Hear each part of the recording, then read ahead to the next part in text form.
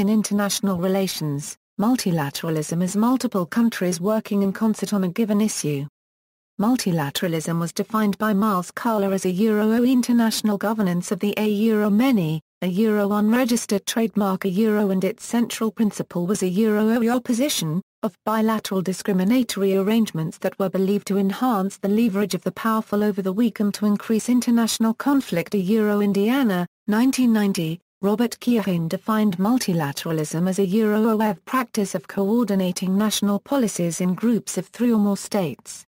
Multilateralism, whether in the form of membership in an alliance or in international institutions, is necessary to bind the great power, discourage unilateralism, and give the small powers a voice and voting opportunities that they would not otherwise have. Especially, if control is sought by a small power over a great power, then the Lilliputian strategy of small countries achieving control by collectively binding the great power is likely to be most effective.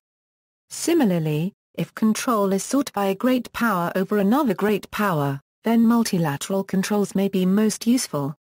The great power could seek control through bilateral ties, but this would be costly.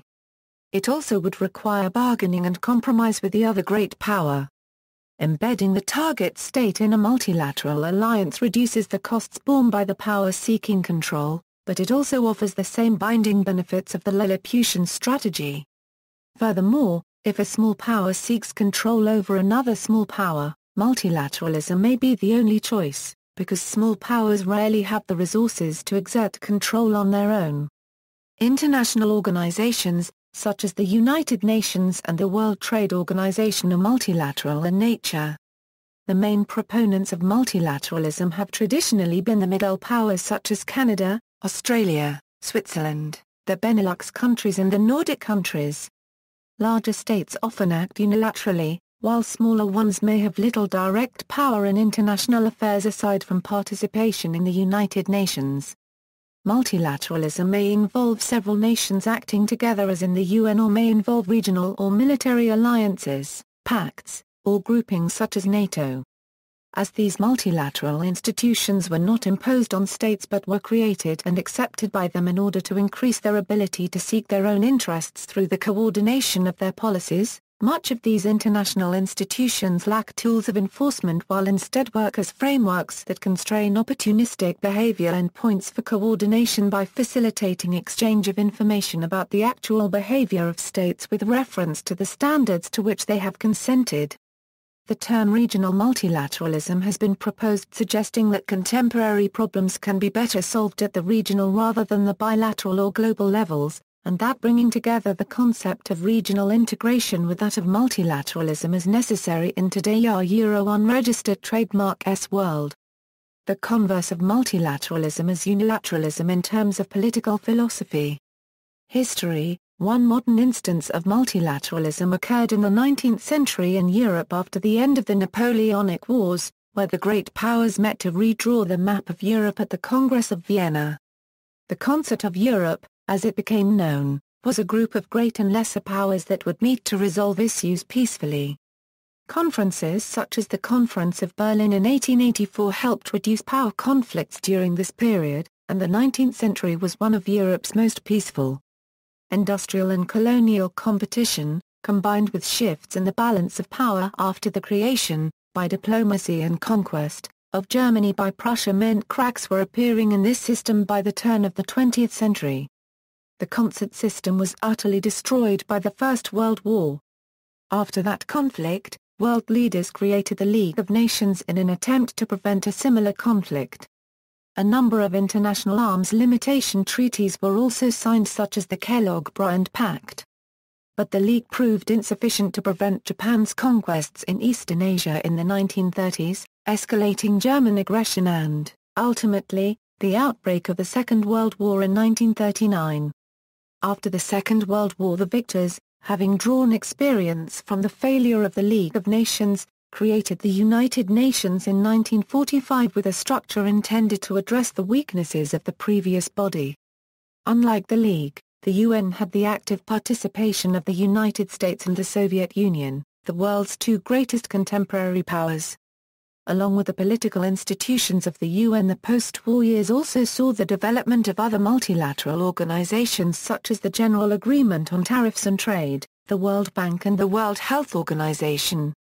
The collective multilateral framework played an important role in maintaining world peace in the Cold War.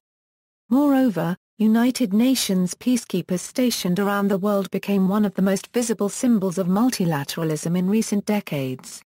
Today there are several multilateral institutions of varying scope and subject matter, ranging from the International Telecommunications Union to the World Intellectual Property Organization and Organization for the Prohibition of Chemical Weapons. Many of these institutions were founded or are supported by the UN. Challenges compared to unilateralism and bilateralism where only the country itself decides on what to do or make decisions between two nations, multilateralism is much more complex and challenging. It involves a number of nations which makes reaching an agreement difficult. In multilateralism, there may be no consensus. Each nations have to dedicate to some degree, to make the best outcome for all. The multilateral system has encountered mounting challenges since the end of the Cold War. The United States has become increasingly dominant on the world stage in terms of military and economic power, which has led certain countries to question the United Nations' multilateral relevance. Concurrently, a perception developed among some internationalists, such as former UN Secretary-General Kofi Annan, that the United States is more inclined to act unilaterally in situations with international implications.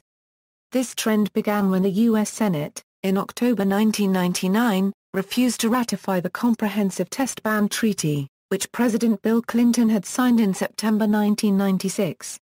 Under President George W. Bush, the United States rejected such multilateral agreements as the Kyoto Protocol, the International Criminal Court, the Ottawa Treaty banning anti-personnel landmines and a draft protocol to ensure compliance by states with the Biological Weapons Convention. Also under the Bush administration, the United States withdrew from the Anti-Ballistic Missile Treaty, which the Nixon administration and the Soviet Union had negotiated and jointly signed in 1972. In a direct challenge to the actions of the Bush administration, French President Jacques Chirac directly challenged the way of unilateralism. In an open world, no one can live in isolation, no one can act alone in the name of all, and no one can accept the anarchy of a society without rules. He then proceeded to tout the advantages of multilateralism. Furthermore, these challenges presented by U.S. could be explained more with the strong belief on bilateral alliances as instruments of control. Liberal institutionalists would argue, though, that great powers might still opt for a multilateral alliance. But great powers can amplify their capabilities to control small powers and maximize their leverage by forging a series of bilateral arrangements with allies, rather than see that leverage diluted in a multilateral forum. Arguably, the George W. Bush administration favored intense bilateralism over multilateralism, or even unilateralism, for similar reasons. Rather than going it alone or going it with others, the administration opted for intensive one-on-one relationships with hand-picked countries that maximized the U.S. capacity to achieve its objectives. Global multilateralism is being challenged, particularly with respect to trade, by emerging regional arrangements such as the European Union or NAFTA, not in themselves incompatible with larger multilateral accords. More seriously, the original sponsor of post-war multilateralism in economic regimes, the United States, has turned to unilateral action and bilateral confrontation in trade and other negotiations as a result of frustration with the intricacies of consensus building in a multilateral forum. As the most powerful member of the international community, the United States has the least to lose from abandoning multilateralism. The weakest nations have the most to lose, but the cost for all would be high. Multilateralism is the key, for it ensures the participation of all in the management of world affairs. It is a guarantee of legitimacy and democracy, especially in matters regarding the use of force or laying down universal norms. Multilateralism works. In Monterrey and Johannesburg it has allowed us to overcome the clash of North and South and to set the scene for partnerships with Africa, notably a Euro-bearing promise for the future. Multilateralism is a concept for our time, for it alone allows us to apprehend contemporary problems globally and in all their complexity. Comparison with bilateralism. When enacting foreign policies, governments will face the choice whether to utilize multilateralism or bilateralism. Choosing multilateralism means there is a coordinated approach with several countries rather than a single one. Bilateralism refers to policies that are not coordinated with other countries and/or that engage with another country singly. Multilateralism, by contrast, involves both the coordination of policy among 3 or more states, and coordination around a series of generalized principles of conduct. Multilateralism involves OE principles which specify appropriate conduct for a class of actions without regard to the particularistic interests of the parties or the strategic exigencies that may exist in any specific occurrence.